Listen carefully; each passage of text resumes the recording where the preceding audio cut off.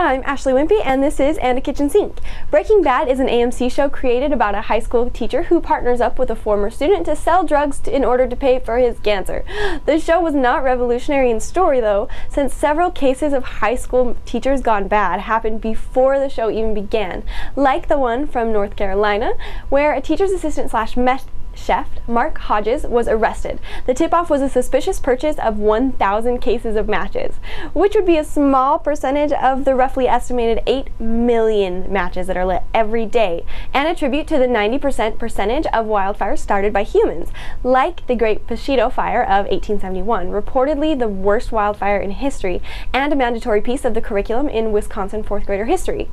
And an event that happened just after the state was number 30 admitted into the Union in 1848, just after Iowa, the home of Maynard Reese, a 94-year-old man known for winning the prestigious federal duck stamp competition a total of 5 times in 1948, 1951, 1959, and 1969, and then a final time in 1971, which is also the year that the first toilet flush was debuted on television on the CBS show All in the Family, with a lead of Carol O'Connor, who died at age 76 in California, but not before being part of the Merchant Marines, a division of the military with the highest casualty rate of World War II,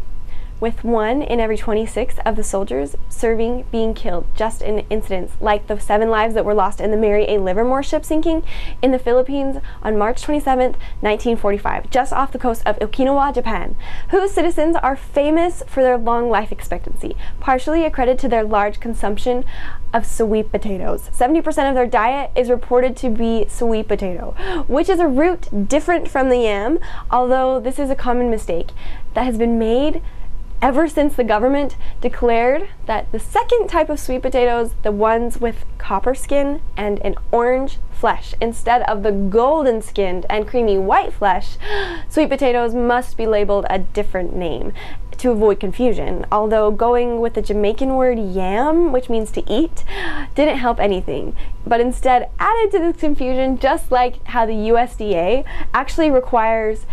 states to be the ones in charge of labeling, and instead of having an actual label sell-by date, which means an egg carton can be labeled as sell-by and still be good after the date passes, because it isn't set at the time the eggs will be 3 to 5 weeks old from the date that you purchase them, which is the actual time that they are expected to be expired, and you wouldn't want to eat them if you were, say, training for a marathon, like the multiple marathons ran by Julia Minisky, who you probably know better as Wendy S. from the AMC show Breaking Bad.